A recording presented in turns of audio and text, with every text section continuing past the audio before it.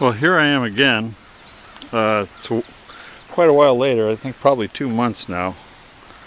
And I have excavated the area that I plan on building this greenhouse, and I've laid a bit of a foundation. It's not your standard orthodox foundation, but some blocks I had laying around here on the property, and I've leveled them all up and got them pretty square, and I filled it up with crushed stone.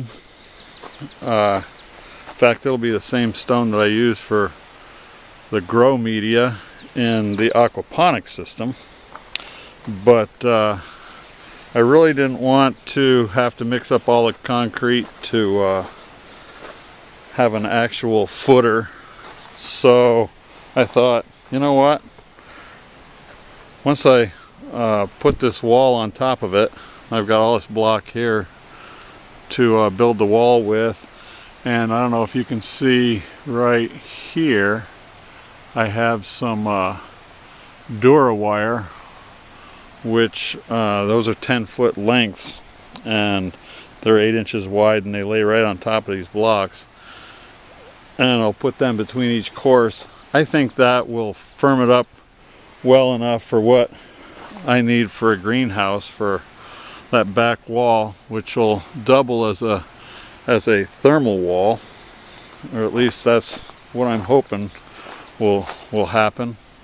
And see that light spot there on the ground? That's where I laid in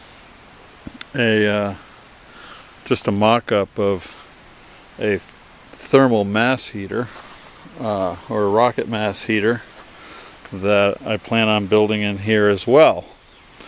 So next step is to mix up some concrete and start laying some block. And oh, in case you're wondering, this beam over here on this side, I really didn't know how to build this outer wall effectively with block and still be able to provide ventilation to keep this building cool in the summertime. So I want to I'm going to frame this side out and actually have some swing up doors that run basically the length of it, that I can swing out, oh, foot and a half or something, and allow enough air to circulate in on this side. And then I'll put a couple windows in each end, crank out windows on them that I've got, that I salvaged from an old mobile home. And so that's the plan with that. Anyway,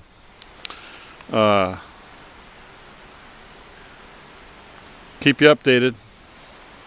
This is part 2. Thanks for watching. See ya.